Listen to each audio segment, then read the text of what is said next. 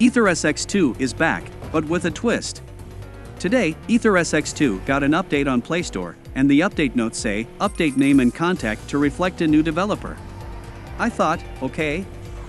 This is great since we all wanted the continuation of this emulator, but to my surprise, I saw this, and I was like,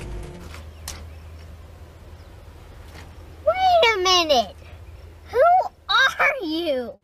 Then I got to know that the update performs worse and has ads. No! God, please, no! No! No!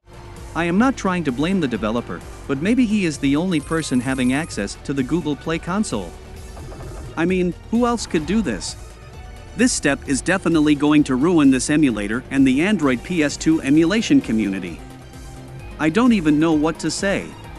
So, in the end, I am only going to suggest that you do not update the emulator from the Play Store. If you have updated it, then download the latest build, the one without ads, from the links in the description.